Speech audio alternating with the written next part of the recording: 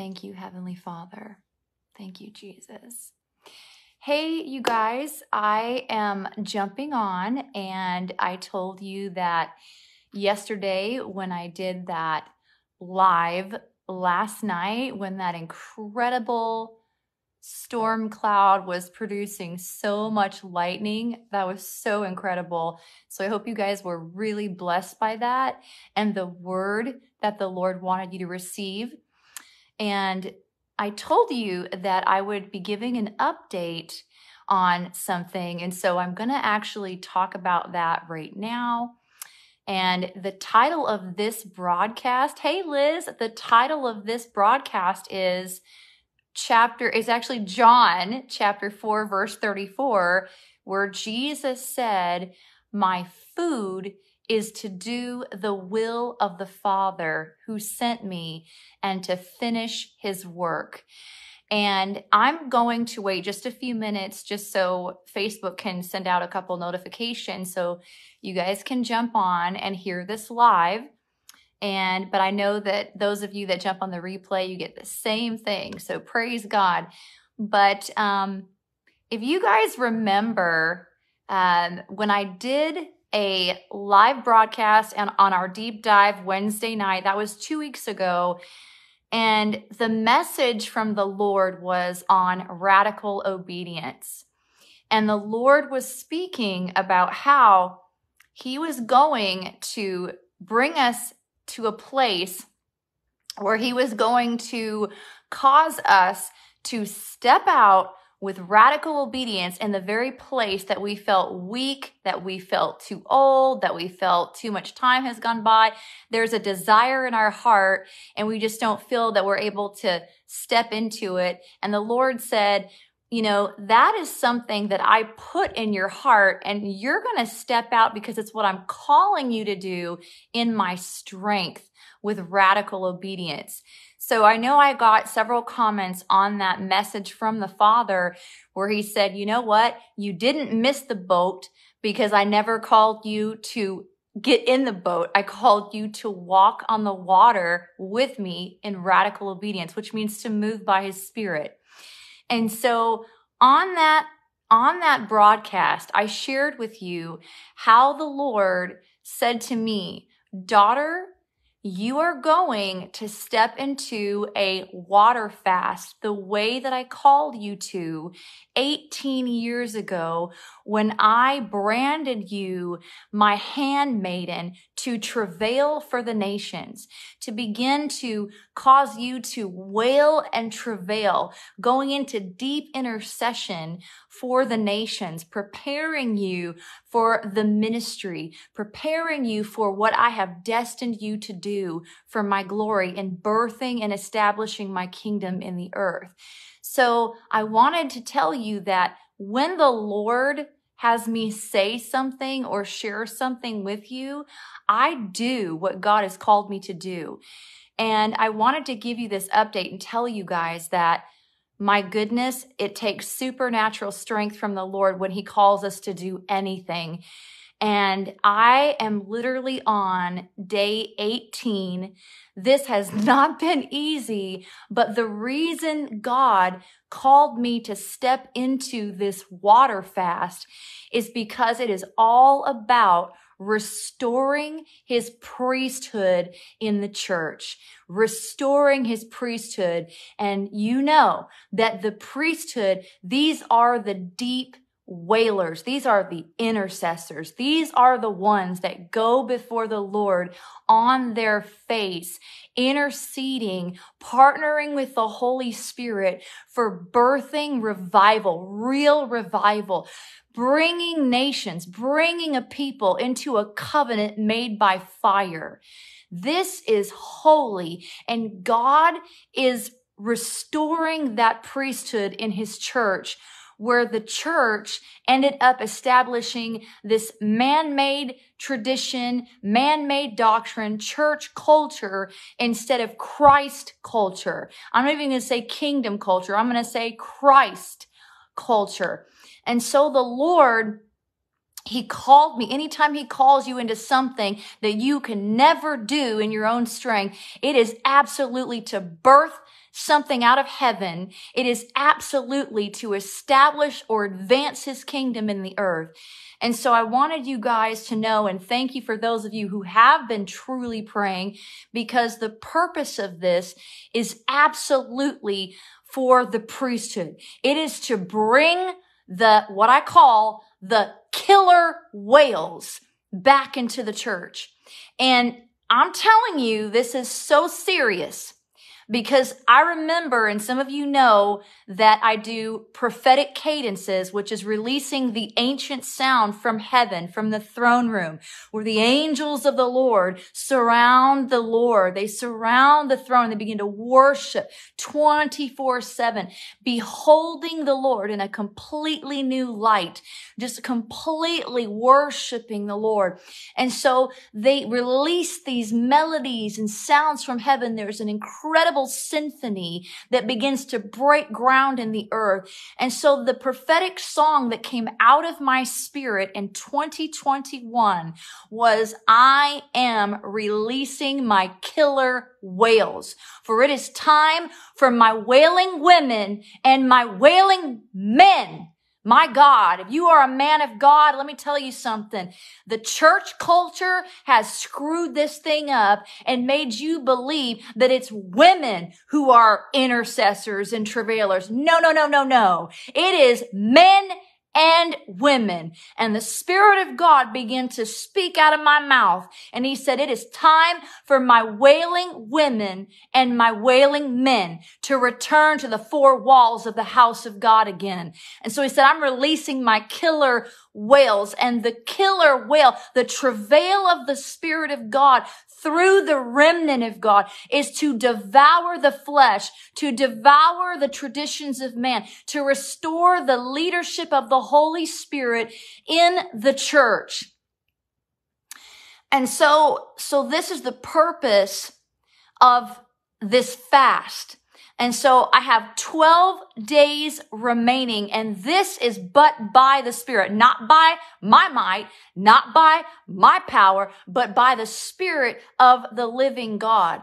And so I'm telling you that, again, this is also for this School of Intercession, my Naval Aviation Flight School, that is going to be absolutely life-changing to those of you that have been marked by God to truly come forth into your priesthood and become that intercessor. The word intercessor has been so tainted, just like the word the glory of God. There are so many things that have been so tainted in the culture in the church culture. And so God is restoring. He's restoring the true nature and the true definition of an intercessor, of the glory of God. I mean, he's restoring this in the church because it has absolutely been a joke. It has been a joke in the church where people think, oh, now I lay me down to sleep. I pray the Lord my soul to keep. My God, that is an intercession. Woo! And so also I want to say something because this is serious. This is serious. The Lord, the other day I was pacing my living room floor, and my God, intercession came out of me, tongues of fire. And I began to open my mouth, and the Spirit of God said, no more Ichabod. There will be the true Kabod, the Kadosh, from the Father, Son, and Holy Ghost. And so God is going after that Ichabod. The one that's been hiding and creeping around and slithering around in the flippin' church. The Ichabod. What do they call it? Fool's gold. And I heard this in the Spirit so loud and clear. No more Ichabod, for the true Kabod. And in some translations in Hebrew, it says kavod. And God because he's restoring his priesthood. He is not playing around. God is moving strategically. And so as I was releasing those tongues of fire, my God, the Spirit of God was moving in this way. And so the Lord began to say to me, and some people, okay, and listen, I love everybody. I will never bring judgment. I will never bring judgment upon a person. That's the Holy Spirit's job. But I will bring judgment on a system. You better believe it. I will bring judgment. I will judge a system or a structure that was not built by the Holy Spirit, nor the hand of God, that holds many captive, that holds many stagnant. They're stable. They're stalled, like what I said many years ago, like horses. They're stalled. They're pasteurized. They're fenced in when they were born to run. They're forerunners. They were born to move and advance. And he's sick and tired of what's been going on in the church culture. And so here's something that I want to say, and this is why the Lord had me title this John chapter 3, or chapter, I can't even, my God, excuse me, John chapter 4, verse 34, when Jesus said, my food, and I want you to hear me because I don't want to offend anybody, okay? But my purpose, and someone said this to me, my friend Marty Swanson, you guys know Marty Swanson, he is so awesome. I love Marty and his wife, Lori.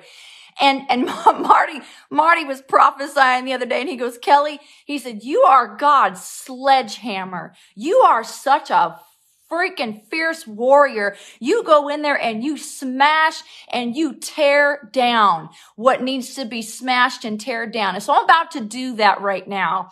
And glory to God. It's the Spirit of God in me, right? It's not Kelly, but it is the Spirit of God.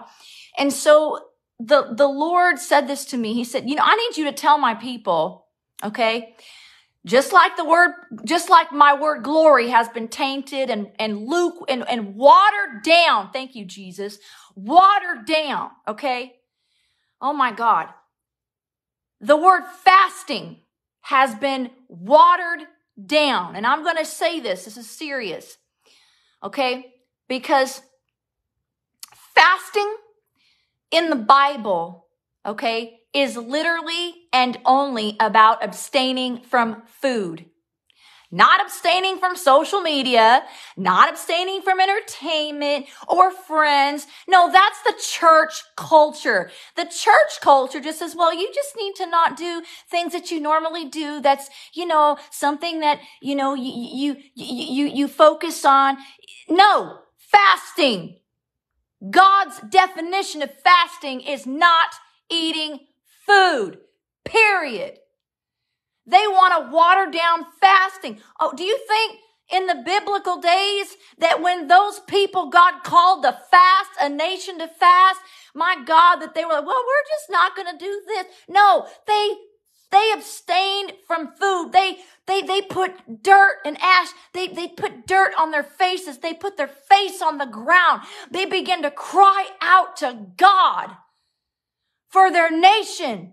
Okay? Fasting has nothing to do with what these doggone leaders and pastors do. Well, we're just going to go on a little fast and we're just going to, just don't get on a social media fast. They call it a fast. Social media is not a godly fast. I'm sorry, but I'm speaking the truth. It is literally when your physical body cannot eat food, period. That is a sacrifice. Okay? Not something that you take pleasure in. Oh, that's something I like. So if I don't do that, I'm entering a fast. No.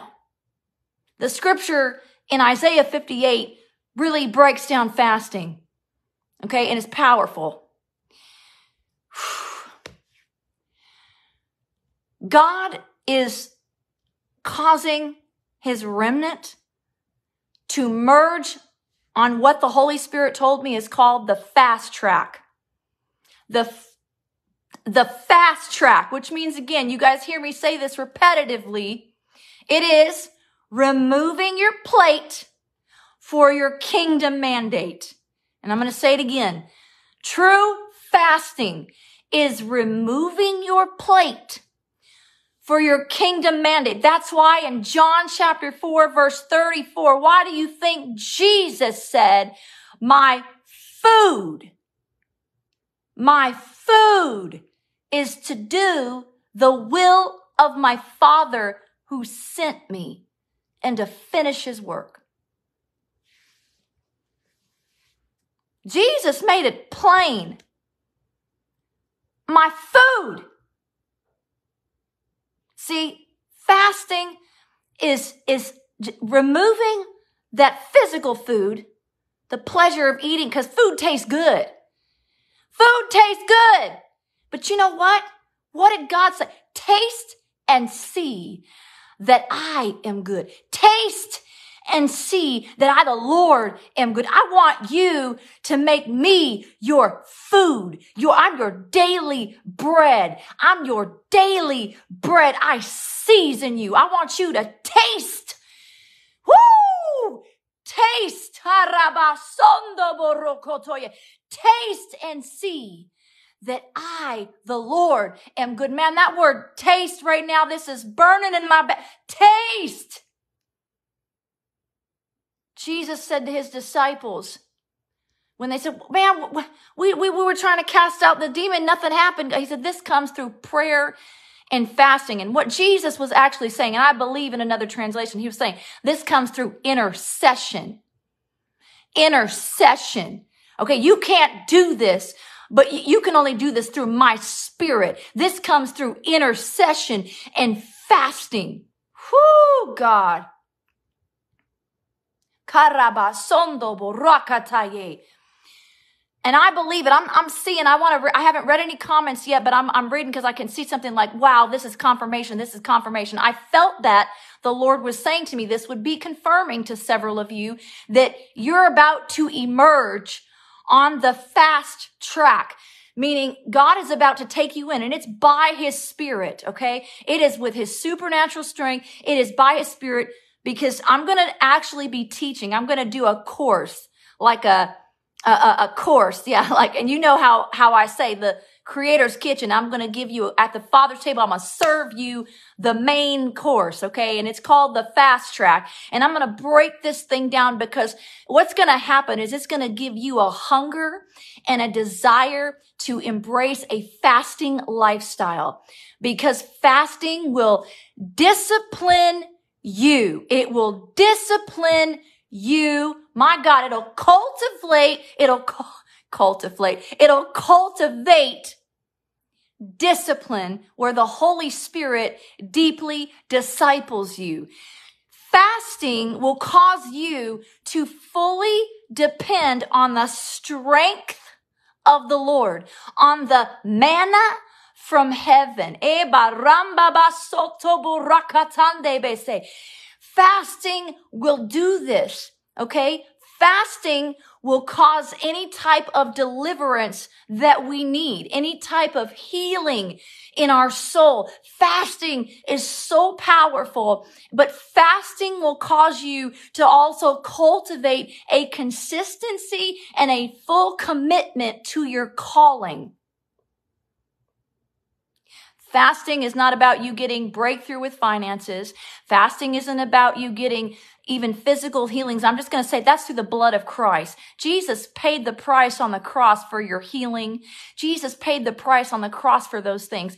But I'm telling you, fasting is absolutely going to cultivate a disciplined lifestyle so that you will be aligned with your calling and what God has literally marked you by his blood to do in his kingdom. My God. And I'm telling you this with humility. Humility. God even said, I think a couple years ago, and he's been speaking the same thing through several of his sons in the earth, right? He said, we're going back to the future. Back to the future. So God is beginning to integrate some of those things that you did all those years ago. And I feel the Spirit of God in this thing. Things that you did 10 years ago, 12 years ago. For me, it was 18 years ago. I mean, throughout my life, yes, I've had a fasting lifestyle. You guys knew last year in May, it was around this time last year that God told me to go on a juice fast. It was a jubilation journey. I couldn't have any fruit juice, nothing sweet. I had to have celery and cucumber and greens and lemon and ginger. It was a very disciplined fast, and it was for 50 days. It was intense, but it served a great purpose. That's what birthed the morning stretch. That's what began to birth what God wanted to establish and say, hey, this is going to go forth to deeply minister to my people because I'm stretching them. I'm stretching them. I'm enlarging their territory. My God.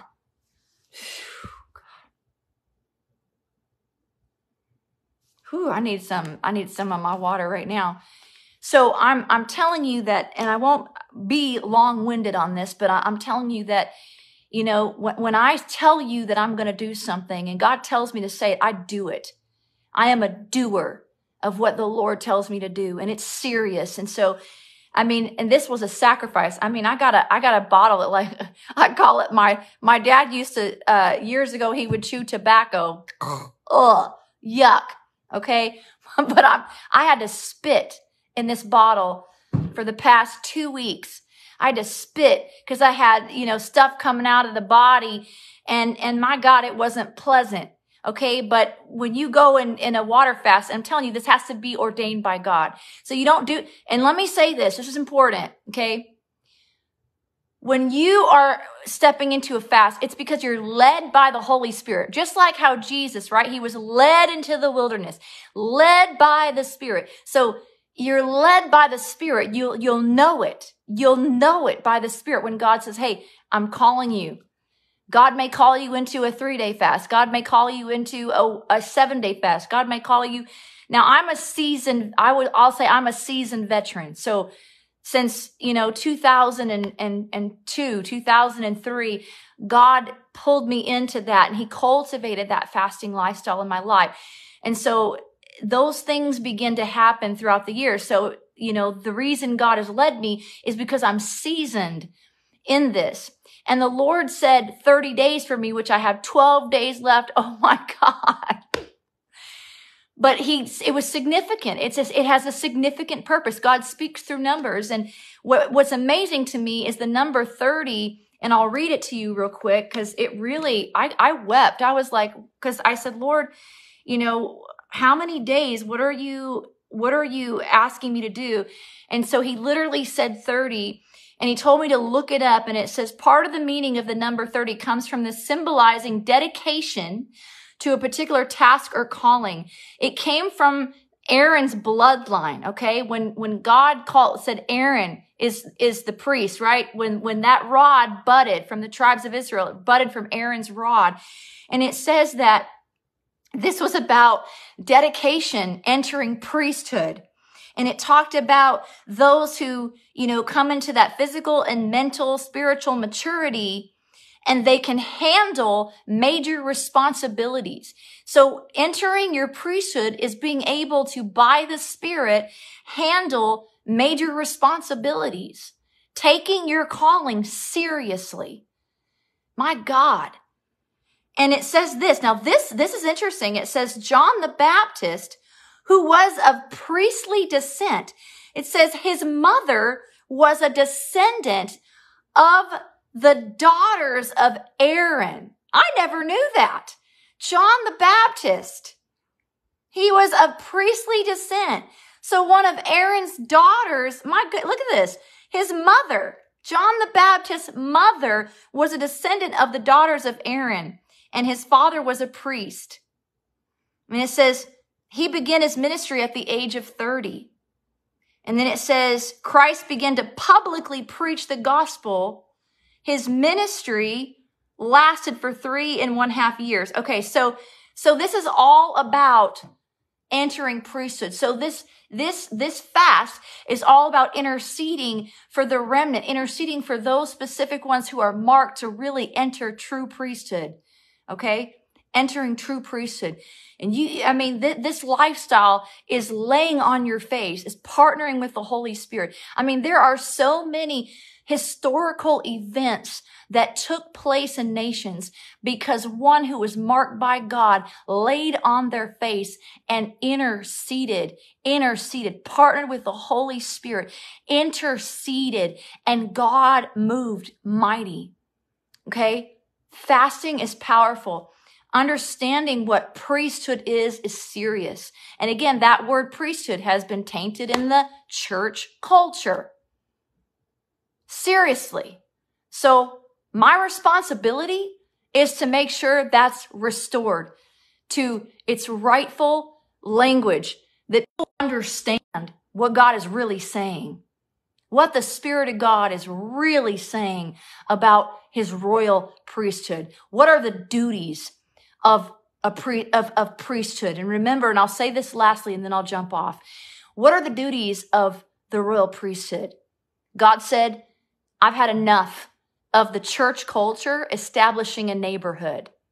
It's a beautiful day in the neighborhood. Coffee shops and all the books and all the wonderful, bling bling in the church. And everybody's sitting there and just coming in like, oh yeah, we expect. Everything is so traditional. The people expect it. That should never happen. Everybody expects it. Oh, we come in the church. Okay, we got to wait because the worship team is going to get up and they're going to play 3 songs. And then the pastor's going to get up and ask for an offering. And then the pastor's going to preach a word. And they're going to have a 5 or 10 minute altar call. And then church is over. And we get to shake hands. And we get to go to the coffee shop and purchase merchandise and leave. And yay! No! I'm telling you, God is so serious about tearing down this type of, you shouldn't expect the same thing all the time. No, it should be coming in and having an unknown, like, oh my God, we're about to step into an unknown experience with the Spirit of God. Man, the Holy Spirit's going to come and maybe, man, the people, the pastors are going to lay on their face. God is about to move and he's about to pour out his Spirit. We should not have a church culture where everybody just expects the same doggone thing. No. Okay. That's the Ichabod. Ichabod, right? What does that mean? The glory of God departed. Because the Holy Spirit's the conductor, but these people in the church want to be the conductor. They want to run everything. Okay, so I'm done for now, praise God. And I will be posting when I'm gonna go live tomorrow at 5 because it's Wednesday, right? God told me I may do weekly and he may have me do bi-weekly. So of course this time tomorrow would be bi-weekly. But I'm going to post what the message is going to be about, and I praise God for how he's going to move. I love you guys. I pray this message blessed you, and I pray the Spirit of God really begins to stir in your heart where he is literally leading you. He's wooing you by his Spirit onto his fast track. Glory to God. Because those of you, you're about to enter that. Why? Because he's going to cause you to intercede for the church. He's going to cause you to really come into your priesthood. Okay. And this is what naval aviation flight school is all about. Man, it's going to be deep. Okay. You know how I roll with the Holy Spirit. I love you guys. Shalom. And I will see you tomorrow at 5 p.m. Central Standard Time.